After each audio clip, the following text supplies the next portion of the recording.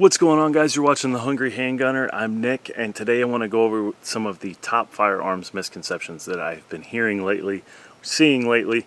A lot of these have popped up on gun groups on Facebook and things like that. So without further ado, let's get started on these. And by all means, if you believe these, there's no shame in that. But if you have the opportunity to learn and not better yourself, that's where the shame comes in.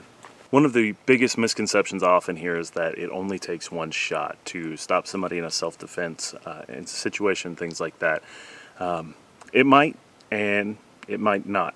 I think that basing your training and your practice and your drills off that one-shot scenario is a recipe for disaster. I think that it is focusing on the best possible outcome in a very bad situation where things obviously have not gone according to best possible thus far. So I think it's important to realize that, especially with handguns, you basically have three types of stops. You have a psychological stop, which is the, oh shit, I've been shot. I don't want to be shot anymore, so I'm going to quit doing whatever I'm doing. By all accounts, that is the most common.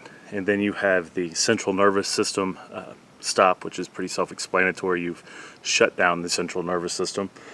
And then you have incapacitation due to exsanguination or bleeding out, loss of blood volume leading to just unconsciousness and not being able to fight anymore. So, can all of those be done with one shot? Yeah. Is the likelihood high? No. Handguns are pretty piss poor people stoppers anyway. 80% of people shot with a handgun do survive. So, there is that.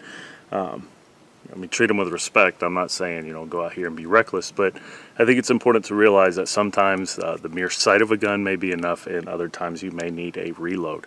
So practicing for a worst case situation, practicing multiple shot drills, controlled pairs, failure to stop drills, target transitions, things like that.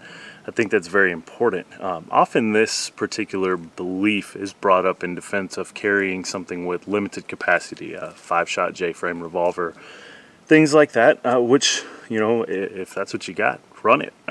By all means, I'm not here to tell you that you shouldn't carry one of those, but I think it's important to look at the reality of the potential situations that you are, in theory, preparing for. So yeah, it may take one shot, it may take more.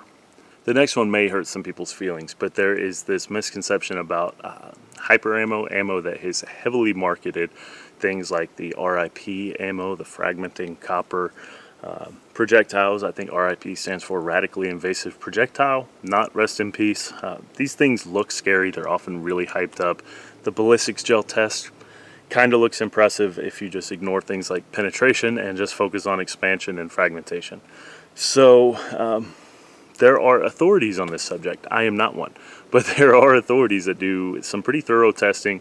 There's the FBI minimum qualifications. It has to penetrate to this depth. It has to go, expand to this diameter. These are things that are important, and these are things that I think you should factor in when choosing your defensive ammo, not just who has the flashiest packaging and coolest high-speed footage in bare gel on YouTube. So inevitably, somebody's going to ask what I carry. I carry Federal HSTs. That is not the only acceptable self-defense loading out there. There are several, but my two, if I had to pick two, would be the HST and the Spear Gold Dot. So weigh in the comments with what you carry and why. The next misconception I often hear is that carrying a weapons-mounted light is stupid because that is going to show people where to shoot at you, or where you are to shoot at you, reveal your location, things like that. There is a doctrine, a school of thought called light discipline, learning how to use light effectively while mitigating a lot of those risks. You can pick that up at low light class. You can Google it and self-teach yourself a lot.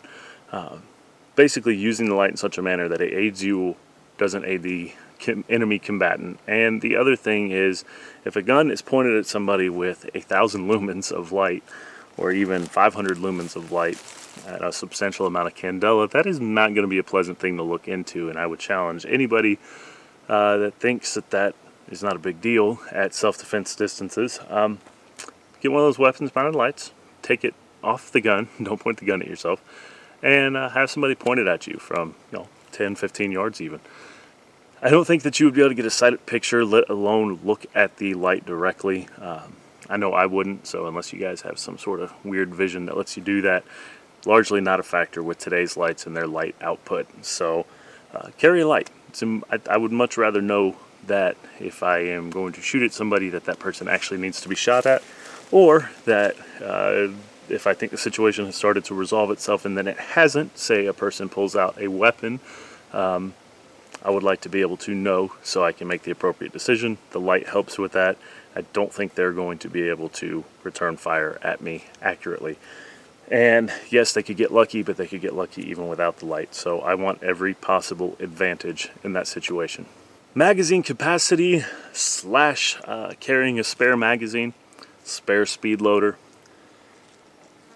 This kind of goes back to it only takes one misconception.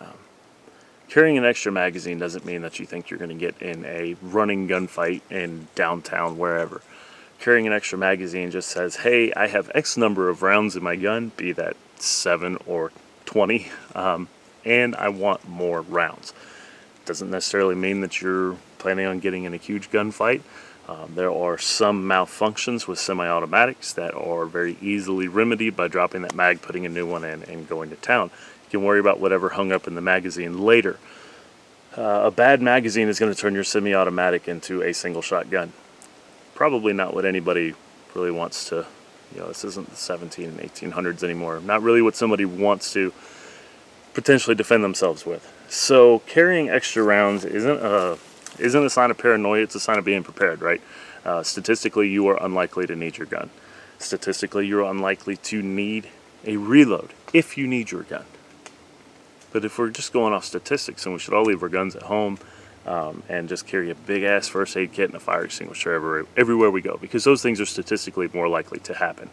So when you, next time you hear somebody say they're carrying a mag, if you come at them and say, hey, you're being paranoid, you're wrong. You don't really know that person's line of thinking. You don't know their past experiences, their training that has led up to that decision. So think about that just a little bit.